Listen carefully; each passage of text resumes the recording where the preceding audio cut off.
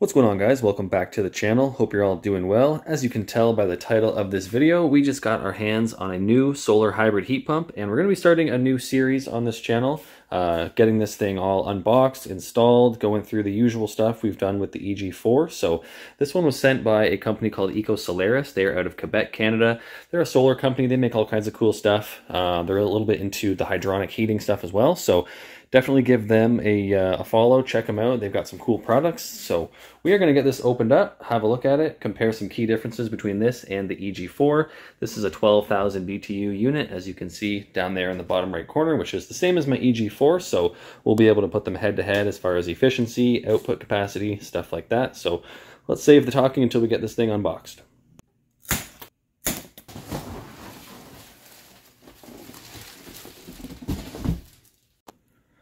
Okay guys, here we have it. This is the EcoSolaris 12,000 BTU solar hybrid heat pump. So right off the bat, we are a 12,000 BTU, a 1 ton. It's pretty similar in size to the 12,000 BTU EG4 you guys are very familiar with, the one I have out back. So this one actually comes in 12,000 and 18,000 BTU, which is a 1.5 tons. So that's a nice middle of the road size. If you're not quite looking for a 2 ton, you might be looking for something a little larger than a 1 ton.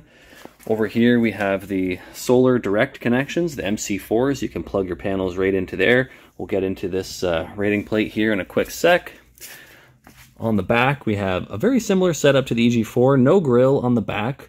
Once again, always like to see a grill, but I'm actually looking into a little grill kit for both of them that would fit these holes, something you could add down the road just for a little bit of extra protection. Once they're installed, not usually a big deal, but definitely doesn't hurt to have a grill on there. In the front, we have a metal grill as opposed to the plastic grill on the EG4. So overall, pretty nice build quality, looks nice. Let's get into the specs. So on the rating plate, you're going to find 2 major differences between the EcoSolaris and the EG4. One of them being right here, this big yellow sticker. This unit is actually pre-charged with R32. So come January 1st, 2025, that's going to be a big deal. So EcoSolaris getting ahead of the curve, putting R32 in this, it's a pretty good decision. It doesn't make a huge impact to you as the end user, but come January 1st, companies are no longer going to be allowed to ship R410A units into North America. So having R32 already in this is a pretty good move.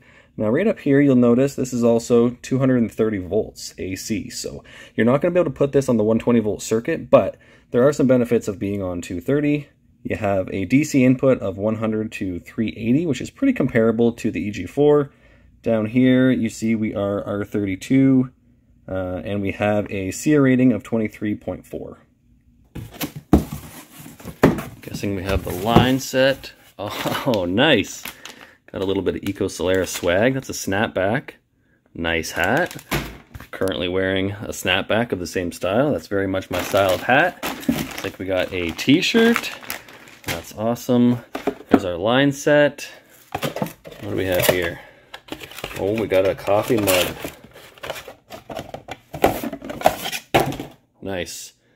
Thank you guys. That's awesome. I can't guarantee that comes with every one of these. It might, but I don't know for sure. So thank you guys. Thank you, Martin. That's awesome. So here we have the line set. We have 1/4 inch and 3/8. This is not a pre-charged line set. This is like the EG4's original version. You will need a vacuum to pull this down, a nitrogen pressure test, all the normal stuff you'd see on any mini split or central AC. You are going to have refrigeration tools. It can be done DIY. It's a little bit less DIY than the 2nd generation EG4, but yeah, let's open up the head unit here. We'll see what that's all about. All right, so here we have the indoor unit all unboxed. You can see it's almost a bit of a cylindrical shape here, a little bit of a unique shape to it. I haven't seen that before. Bit of a chrome trim ring on the end. That's pretty fancy. Down here, this was taped up. Obviously, I've opened that already. We have the R32 label once again. Our indoor rating plate for anybody curious about the specs. See, we have 380 volts DC listed there once again. Under the hood, pretty standard. We've got the typical filters. Our electrical connections are behind that door. And that's pretty much it for the indoor unit. We also receive the wiring kit, the manual with remote and batteries. So I'm going to pop that manual open. We'll see how in-depth the manual is. There was a big complaint on the EG4s was the manual was a little bit lacking, so we'll have a look at this one. There is one more accessory on the way, at least I think it's on the way. I'm going to double check with them before I get too carried away on it, but basically it's a module to allow this thing to run directly on a 48 volt battery, which I know a ton of you wanted on the original EG4. I got that question so many times, can this run on 48 volt? So these guys have come out with a product. It's not finished yet. I think that's why I don't have it, but they're in the works of putting together a little module to hook this thing straight to a battery. Okay, so inside the manual pamphlet, we actually have 4 separate manuals. We have a Wi-Fi and an app manual. They use a very similar app to the EG4. It's developed by Tuya. They are working on their own sort of in-house app. It's not ready yet. As I said, this is pretty much a brand new unit, so some of this stuff is still in the works, but we have a manual here for the remote. Pretty good manual, good English. It's not like a Chinese to English translation. Everything is pretty clear. We have the installation manual. Pretty good info in that one. And then this is the user manual. Have the temperature ranges right here. Very similar to the EG4 once again. Heating mode down to 0 degrees Celsius. The EG4 is rated for that as well, but we all know it does work well beyond that. So it'll be very interesting to get this thing into heating season, see what kind of temperatures it's working good down to. And yeah, I'm really excited to put it through its paces. So pretty good documentation overall. Well, I'm a little bit curious, guys. I want to see what's inside this. I'm not going to waste any time. We're going to pop the top on this thing, get it opened up, and just have a quick look inside. Okay guys, so here we have the inside of the unit. Now, right off the bat, there are definitely some differences. You notice over here, we do not have a standalone MPPT inside the cabinet like we do on the EG4. I'll link my other video pulling apart the EG4 if you want to take a look back at that and compare the two. But yeah, we just have a single board over here. You can see we've got a nice air-cooled heatsink, which I love to see. Some of the Carrier and Midea products are going suction gas cooled heat sinks on the boards.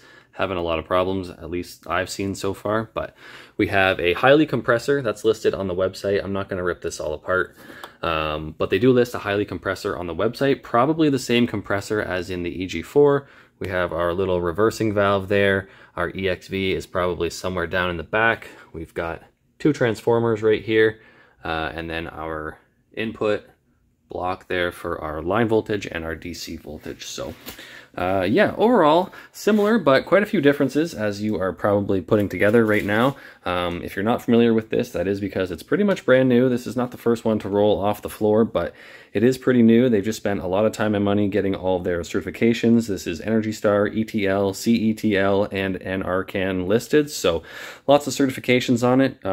Yeah, I'm excited to see this thing in action. I'm going to get to the installation here pretty shortly. This one is actually going to be going out here in the garage, so I think I'm going to mount it right up here above the TV, move that canopy out of there, and do it above the garage. I have another 48 volt project coming into the garage here pretty soon, so keep an eye out for that. I have been lacking on the videos lately, but I've got lots of new stuff coming to the channel, so make sure you check it out in the near future. Yeah, maybe pop by the EcoSolaris website, let them know that they are on your radar after watching this video, and as always, thanks for watching.